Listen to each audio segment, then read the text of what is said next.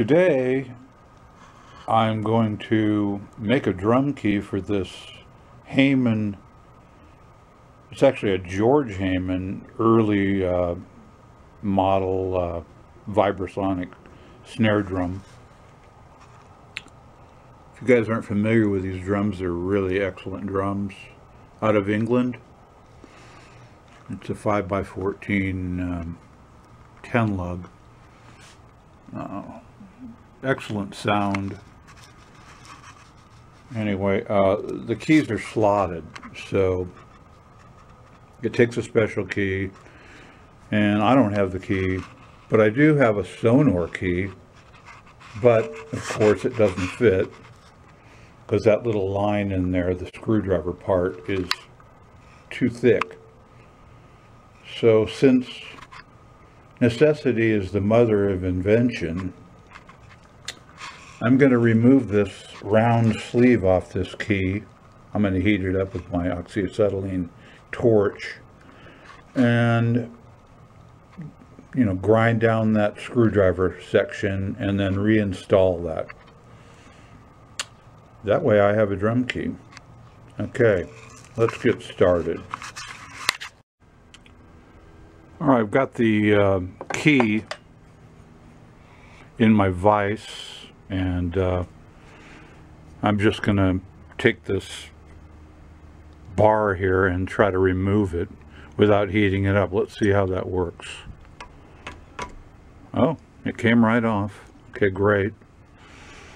Sonor usually makes pretty darn quality stuff, but this is, I think, they're cheap stuff, which that's why I don't care if I demolish this key, because it's just not a big deal.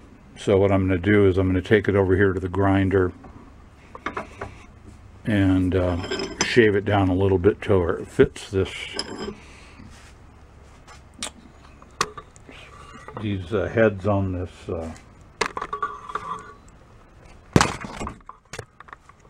drum here.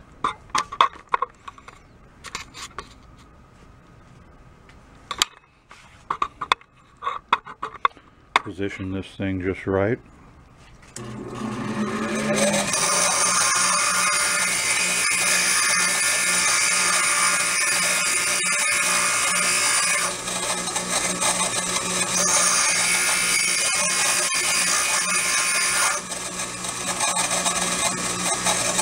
Let's try that.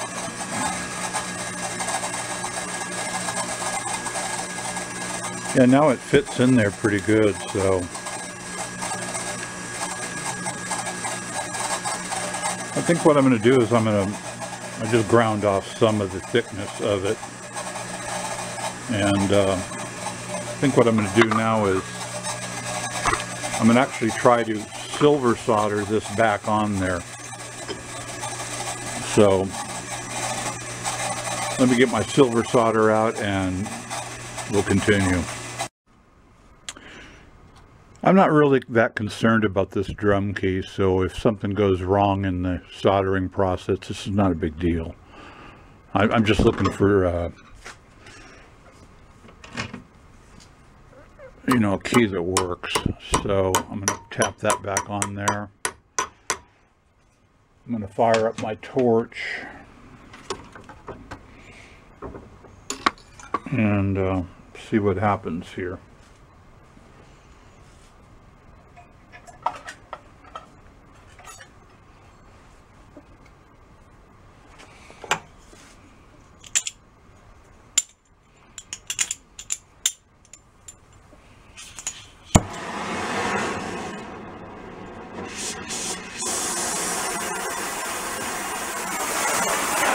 I don't want this torch going too hot.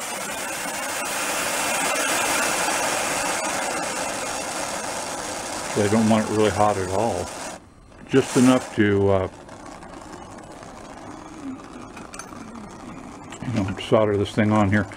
Now, what I usually do when I'm silver soldering is I get this silver solder rod heated up, and then I dunk it in this flux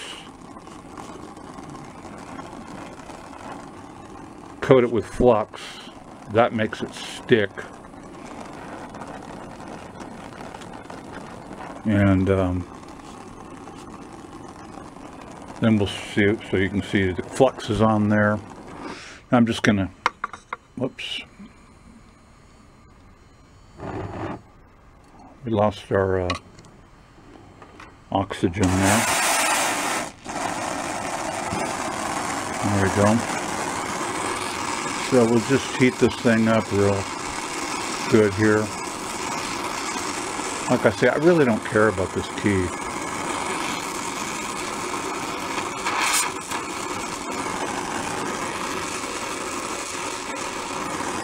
Just trying to get it mounted back on there again.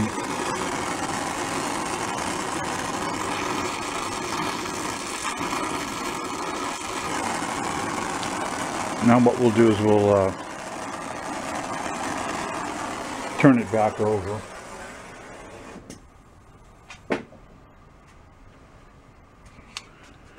And fix the other side. Although it doesn't really need it. Just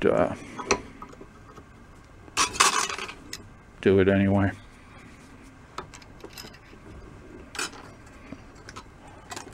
Alright, let me fire that torch up and carry on here.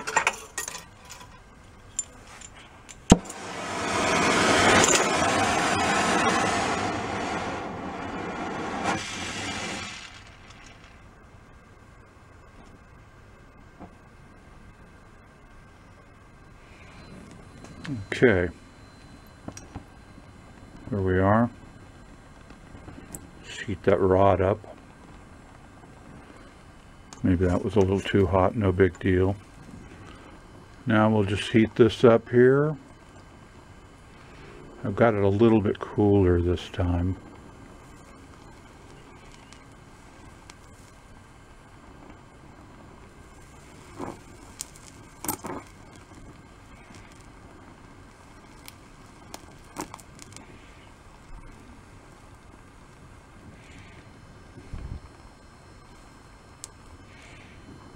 That should work. Just enough to hold it on there, really. Like I say, we don't really care about this key. Okay, we'll turn that off there. And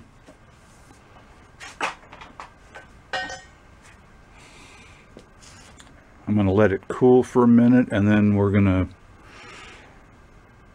buff it out.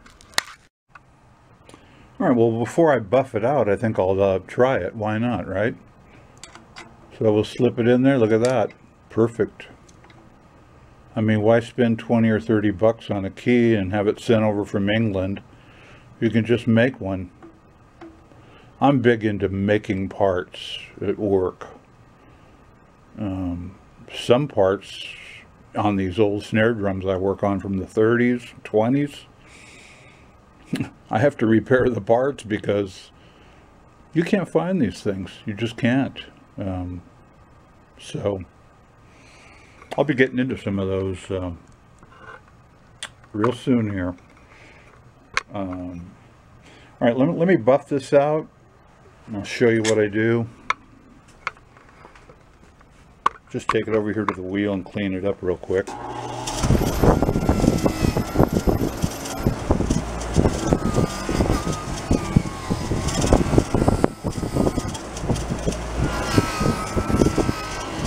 Just gets all the oxide funkiness off of it. Then I got these buffing wheels here. You put rouge on them.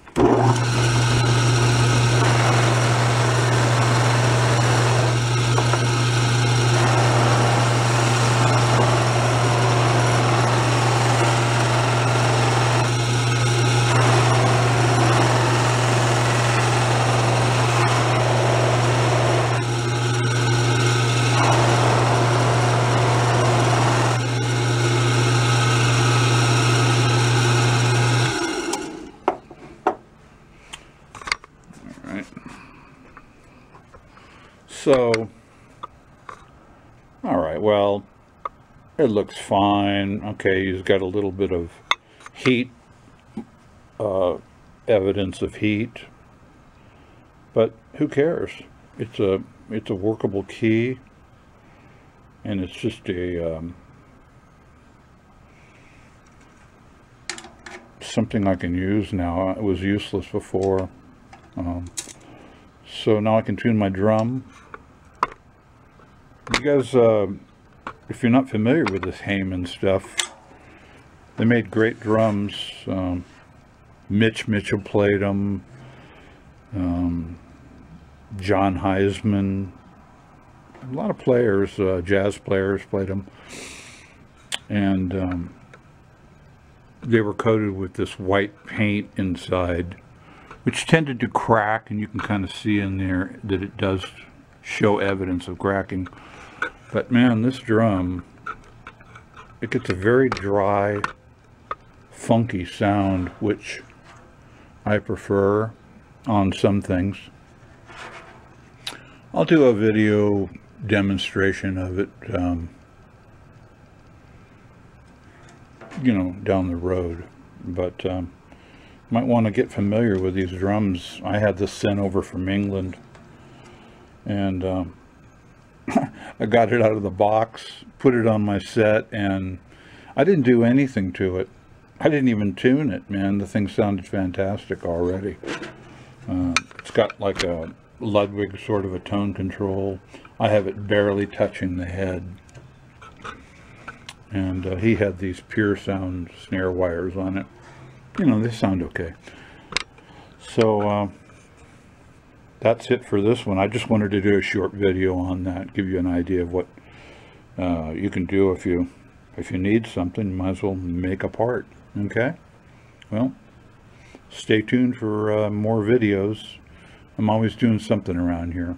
All right, take care.